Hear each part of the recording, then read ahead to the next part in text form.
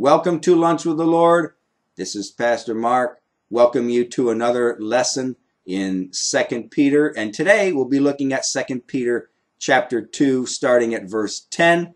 But before we do, Jeremiah 15:16, Thy words were found, and I did eat them. And thy word was unto me the joy and rejoicing of my heart. All right?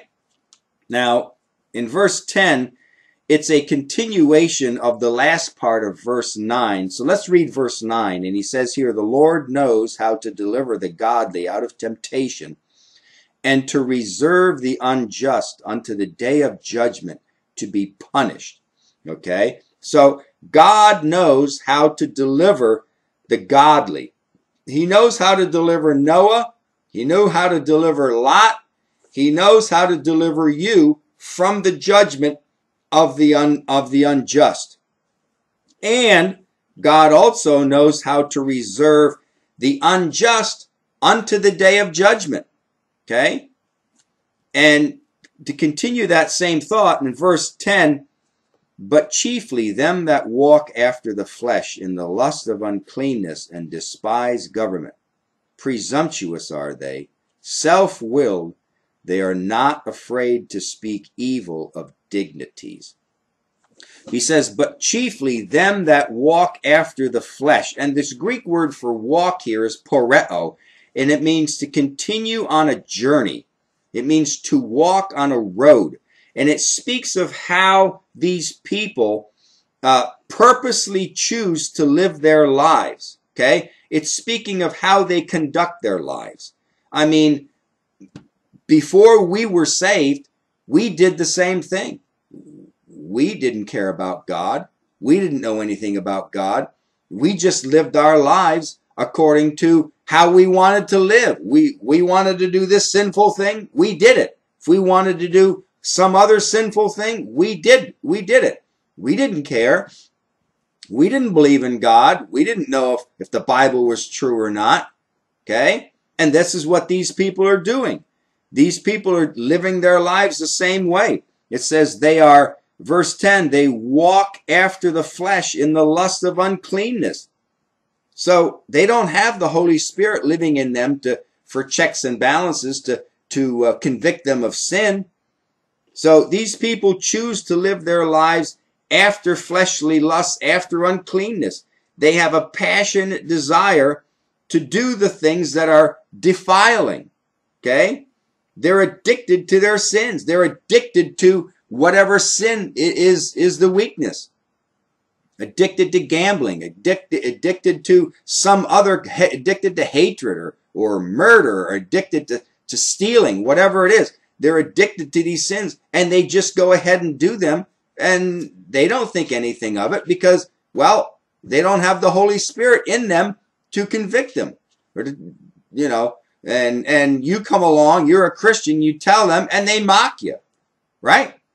So this is who he's talking about here in verse 10. But chiefly them that walk after the flesh in the lust of uncleanness, and they despise government. Now, despise here, the Greek word means to look down on, to have a low opinion of, to reject.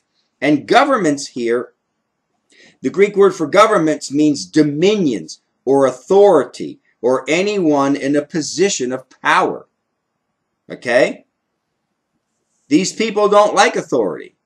They don't like to be told what to do. All right? And it's not just governments. It can be any form of authority. The authority at home with your parents, the authority at school with teachers, the authority on the ball field with your coach. They don't like authority. Now, they may accept one form of authority, for example, parental authority, but they may reject teacher authority or principal authority or their boss's authority. Okay? But they have this inner desire to not like authority. They want to rule their own lives, and maybe even they want to rule yours. So here's the funny thing. They don't like authority. They don't like anybody telling them what to do, ruling their own lives. But they end up being, the very thing that they hate is the very thing they become. They want to rule your lives. Usually that's what happens. People that hate authority usually like to rule other people's lives in some way. And it turns right around. So, and they ain't going to like it if you despise their authority.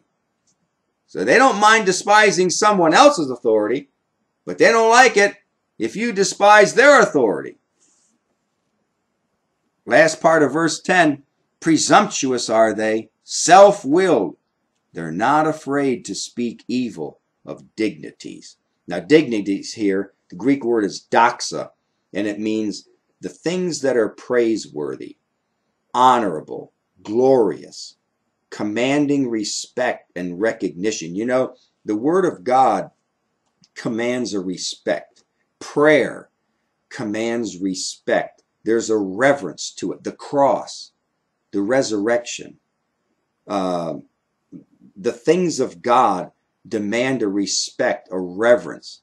And yet these people are so arrogant and proud that they're not afraid to speak against the things of God. They're not afraid to mock and speak against prayer or to mock the Word of God. Oh, it's just a book written 2,000 years ago. Who cares? Right?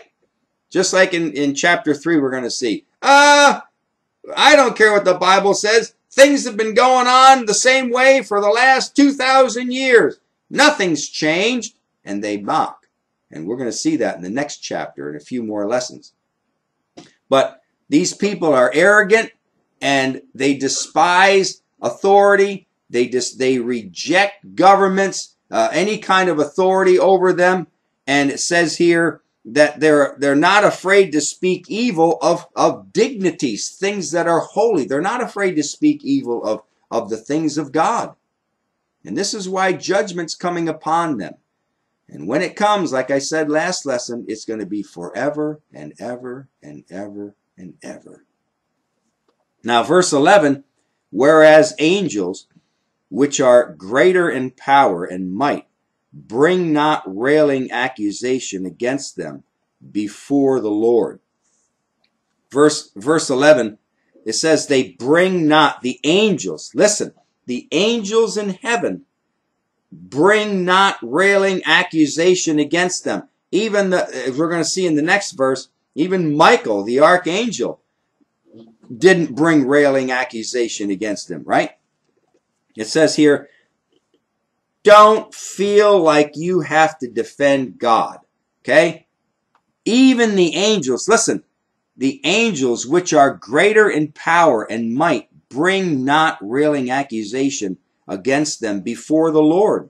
Don't feel that you have to yell at these kinds of people, okay? Don't get mixed up in yelling at them. The angels, listen, the angels, they keep their mouths shut. And so should we. If the angels don't speak against the unjust, then we shouldn't either. In Jude verse 9, Michael did not verbally accuse the devil, but he said, the Lord rebuked thee. The Lord rebuked thee. I'm not going to rebuke you. We're tempted a lot to do the rebuking. Our sinful nature, when we get angry, we want to do the rebuke. I'll show you. I'll yell at you louder than you yell at me. I'll get you. I'll show you who's right. Listen, don't be drawn in by your fleshly desire to yell at them because you want to straighten them out. I'll straighten you out. I'll get you right. I'll get you on that straight and narrow. I'm just going to yell loud and use words and raise my voice. You'll see. No. As you well know, most times, it never works. Yelling at people, the unjust, never works. Okay? In fact, they maybe even make it worse. But please keep your mouth shut and let God deal with them. You present the gospel. If they mock, let it go. Let it go. God knows how to deal with people better than you do. Listen, God knows how to deliver the unjust. Listen, God knows how to deliver, how to deal with the unsaved, right? What about Paul before he was saved? What about Paul? Paul was taking Christians into prison, doing all kinds of terrible things. Before Paul got saved, what would we have thought of Paul, right? But God is not willing that any should perish. Any should perish. But if these people refuse salvation, then let God deal with them. Don't be quick-tempered against the unsaved. Okay? You don't have to be quick-tempered and try to straighten them out with your words by yelling louder than them and grabbing them by the scruff of the neck or whatever. And you don't have to threaten them to have reverence for God. That's God's job. All right? You present the gospel. In 1 Peter chapter 3, verse 4 says, "But let it be the hidden man of the heart, in that which is not corruptible, even an ornament of a meek and quiet spirit, which is in the sight of God of great price." Meek and quiet spirit. And in God's sight, having a meek and quiet spirit in the midst of unsaved, rebellious people is of great price. Proverbs 25:11.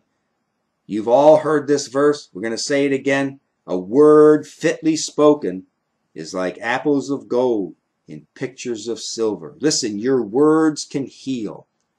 Your words are tremendous.